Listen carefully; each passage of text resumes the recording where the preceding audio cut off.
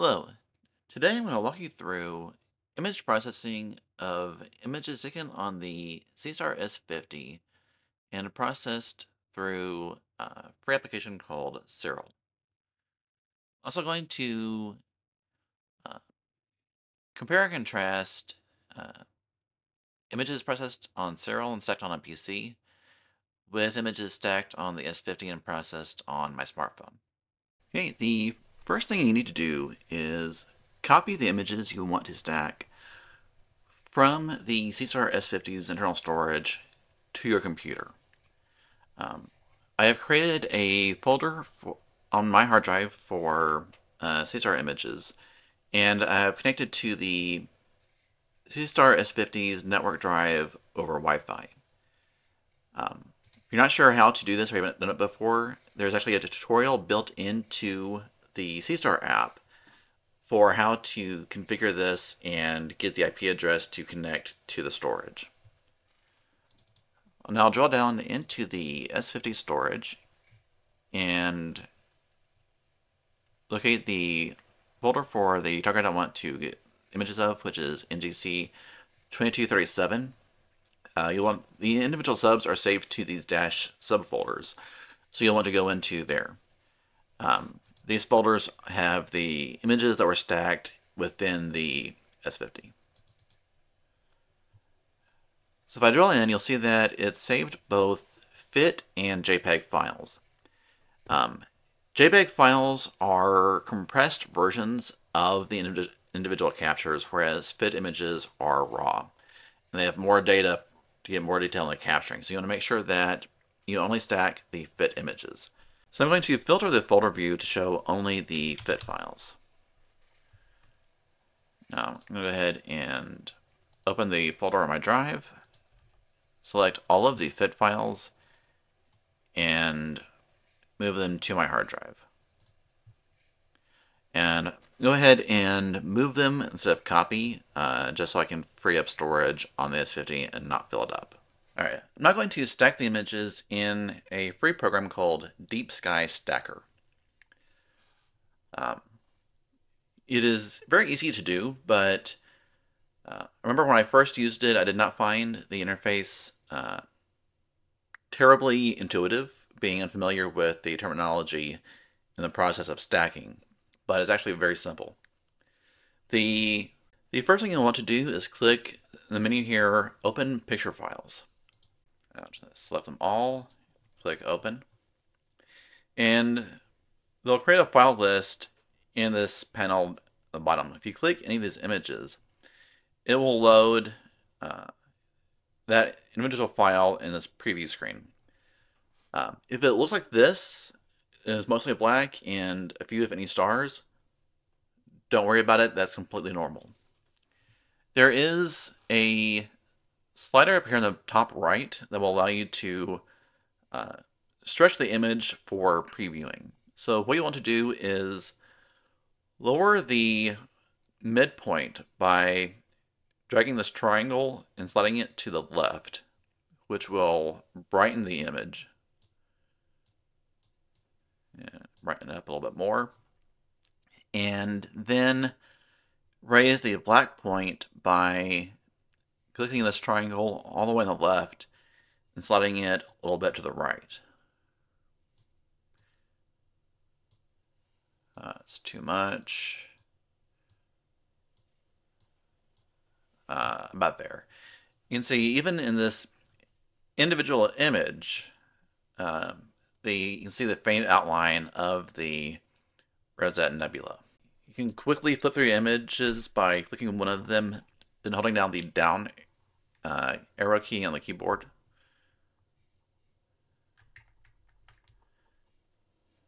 I like to do that and look for airplane and star trails or satellite trails.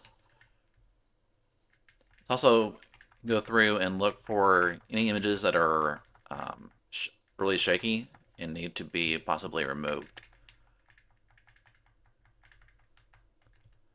There's an example. So I can just uncheck that image and it won't be included in the stack, messing the stack up. You'll notice the shading in the image changes from image to image.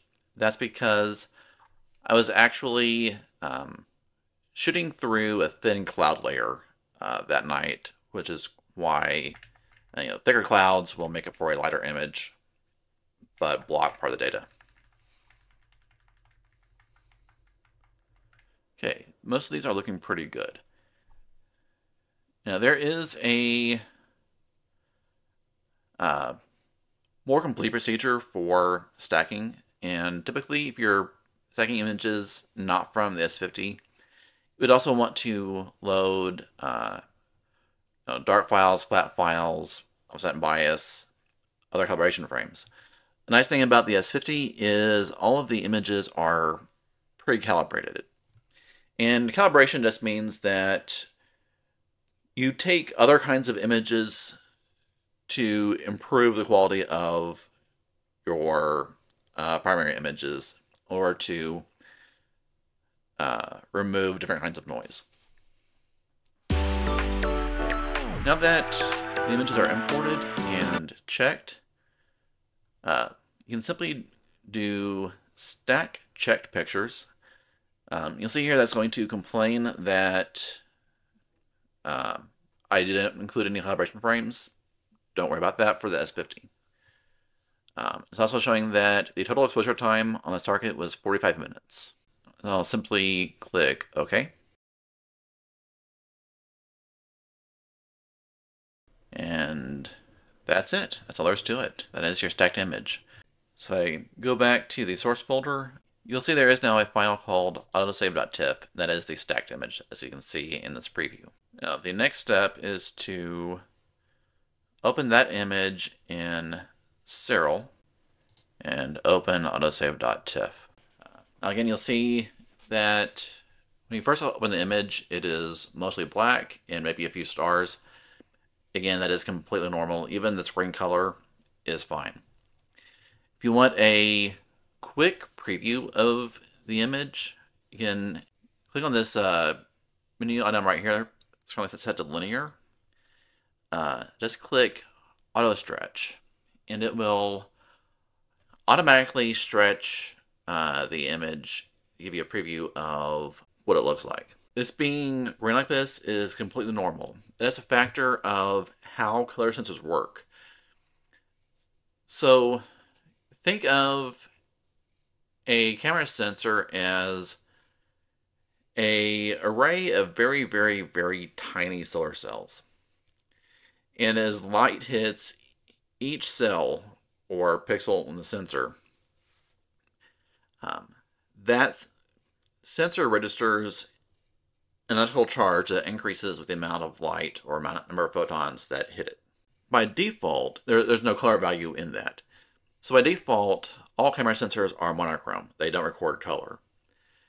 In order to record color, camera sensors have what's called a Bayer matrix sitting on top of them, so that each camera pixel actually has a red, green, or blue color filter sitting in front of it. Most Bayer matrices have 2 green pixels for every red or blue pixel, meaning that they register a lot more green than they do red or blue. So when you process an image that's been called de-Bayered to convert it to a color image, it will be more green than it should be. That is very easy to correct in the S50. Click on Image Processing, then Color Calibration, and Photometric Color Calibration.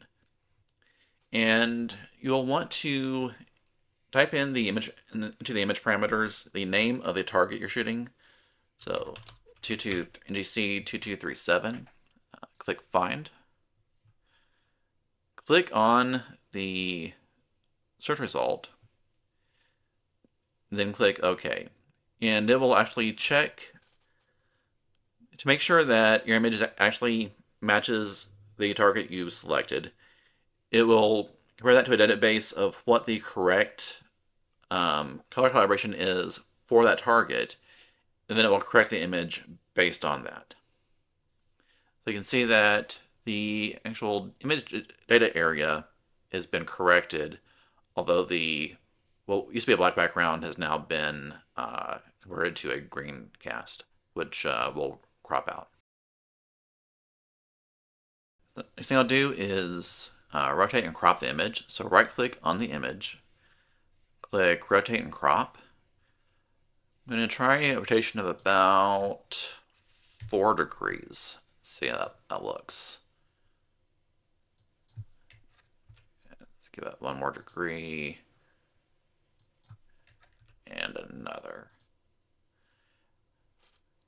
The exact amount of rotation you need to give it will depend on how much field rotation is actually in the image. All right, so that ended up being about 7% or 7 degrees of rotation. Okay with that, and I'll now crop that down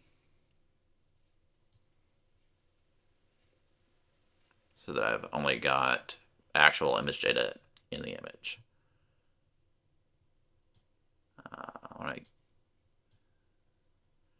I'm going to shorten the image so I can go wider and get as wide of a field on the nebula as I can, because the nebula is actually roughly circular, but we're only going to get a cross-section of it in the S50's field of view. So I will apply that. Okay, and with that, it actually has done a restretch of the image because we've altered the histogram of the image, or the exposure levels across the image, which affects how the auto stretch works. So with that, it looks like we'll actually end up wanting to do. Actually, I'm going to do this rotate and crop in stages. Get a better idea. For the first pass of rotate and crop, or of cropping, I'm just going to basically get this entire larger area. Apply that. Okay, so it looks like we're actually going to deal with a roughly coffin-shaped area of the image for our final stack. That's very inconvenient for framing. We may have to just deal with not having a clean crop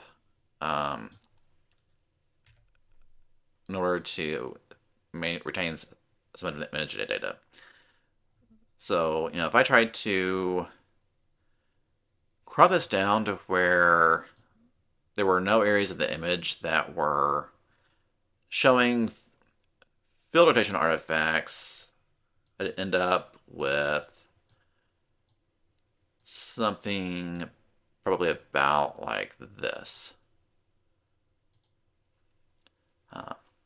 Which is not bad, but it's really not, it's cutting out so much of the image data. So I think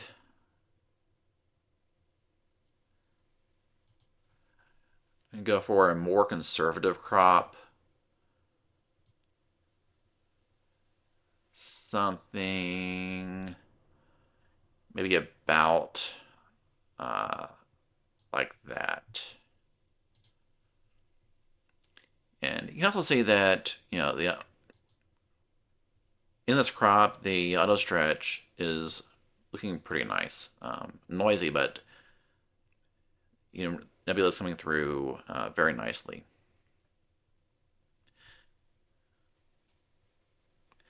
So I'm going to, to start processing, I'm going to go from auto stretch to linear. And it's back to mostly black with a few bright stars from the Rosette's cluster. I am going to go to image processing and do an assign transformation to begin stretching. So I want to start moving the stretch factor to the right and adjust the black point up a bit as well. Sort of experiment with the two values until you get a starting point that you're really happy with. I'm going to be very careful not to be aggressive with the black point because you'll actually clip the image and remove the data that you want to have an image, which is the nebula itself. So I always err on the side of too little black point adjustment rather than too much.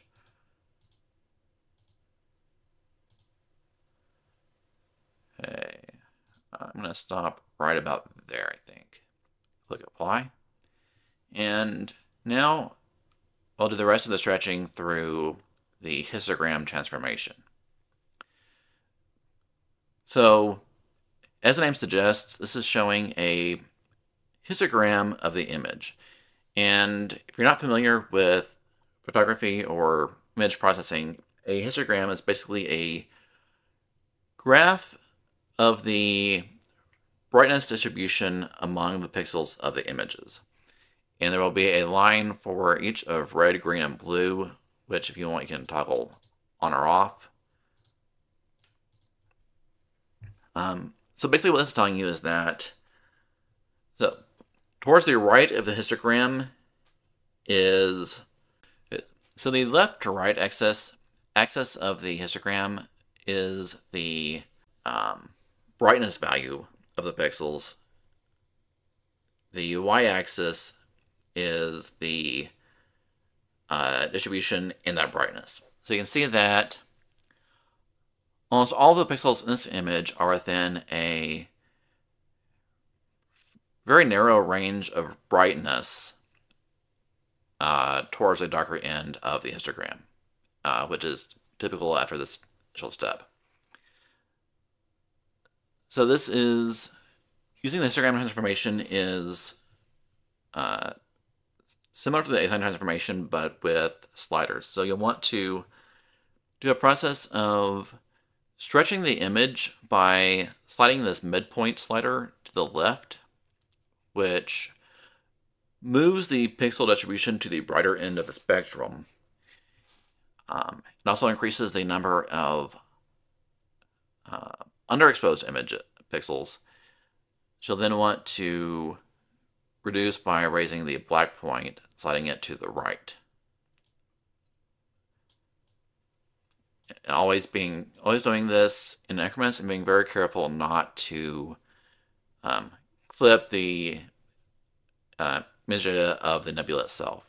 So for instance, if I slide this over here, you can see that we're actually losing the nebula instead of improving it, even though we're getting a nice black background. Again, I always go for a conservative approach on the black point in these initial steps. So just keep doing incremental steps of stretching and raising the black point.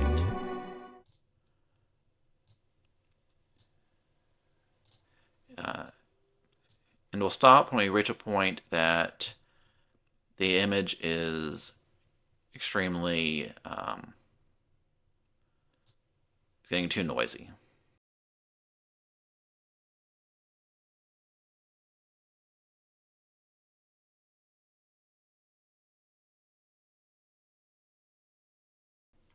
All right, I think we've reached the stretch limit for this data. It's about 46 minutes or 45 minutes of total exposure time, which is not a whole lot. So that limits the amount of stretching we can do without introducing too much noise.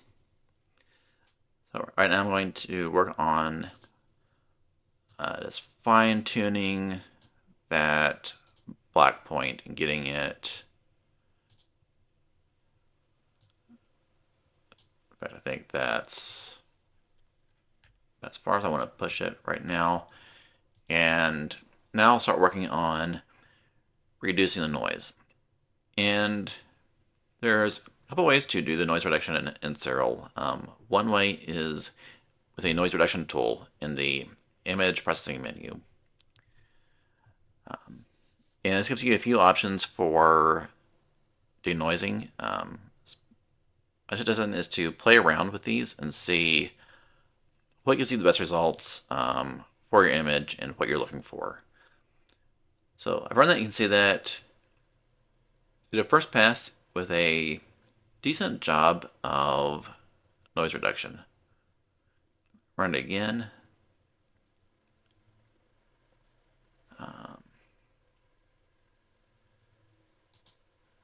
Okay, I think it's resulting in it's starting to look splotchy. I'm going to close that and undo that noise reduction. Try the other way, which is median filter.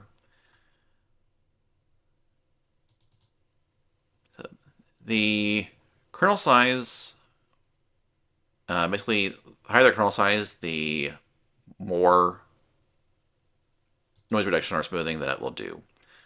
So I'm going to start with 3x3. Hey, that's not bad. Though I think maybe I may have stretched this image more than the data can really support. So I'm going to step back, undo, and undo a stretch or two.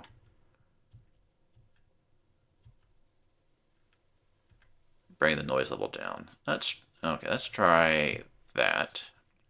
To readjust the black point without further stretching.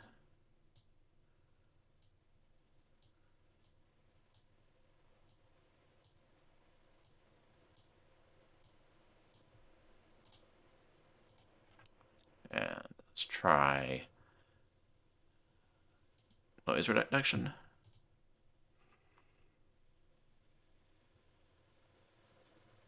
Okay, I think that is a better result. And let's go ahead and take a look at median filter.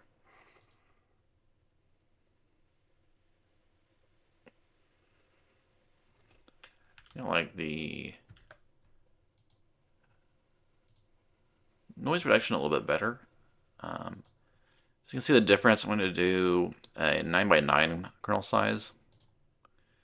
See, that really blurred the image quite a bit. Obviously, that's a bit more than what we want for this image.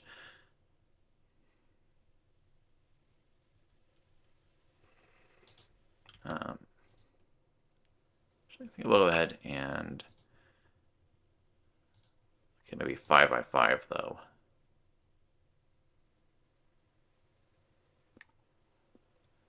It's not too bad.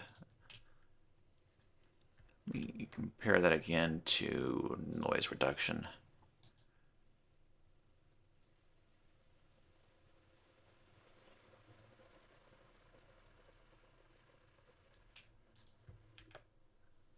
I think I like that median filter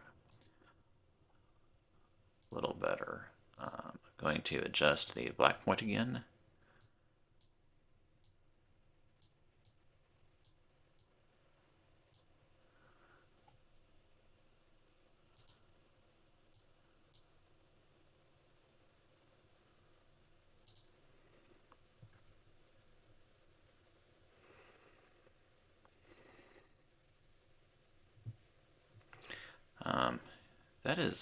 That was a very quick processing, very few steps. There's obviously a lot more that could be done, but that is not a bad result. Especially given that it was only 45 minutes and it was shot through clouds.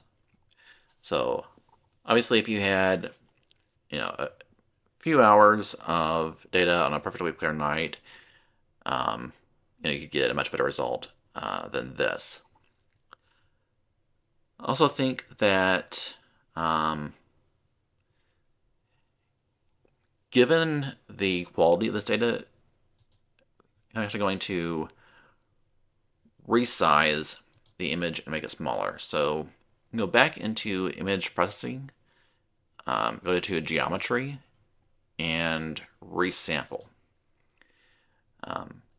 Simply enter a percentage of what size you want the image to be compared to the full size.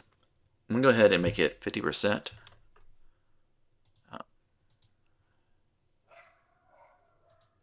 and I have preserved aspect ratio checked so that it will do 50% on both the X and Y axis.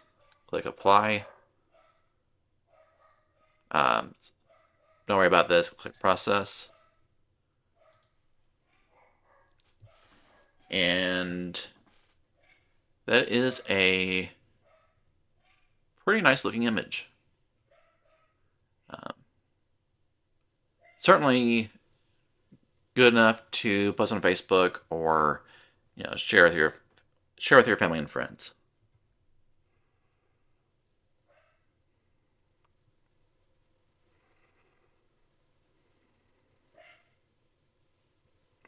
Now to save this, I will usually save 2 copies. So click this little down arrow button, which is export. Navigate to the folder that I'm going to save it to. Always put it back in the source folder or in a folder above. Obviously, that is your preference. So what I'll usually do is I'll save off the process TIFF.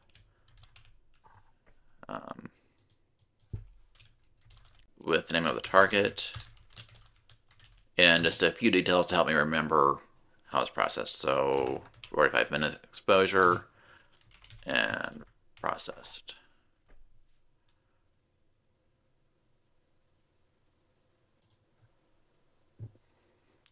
Click save, and now I'll save another copy in the same folder.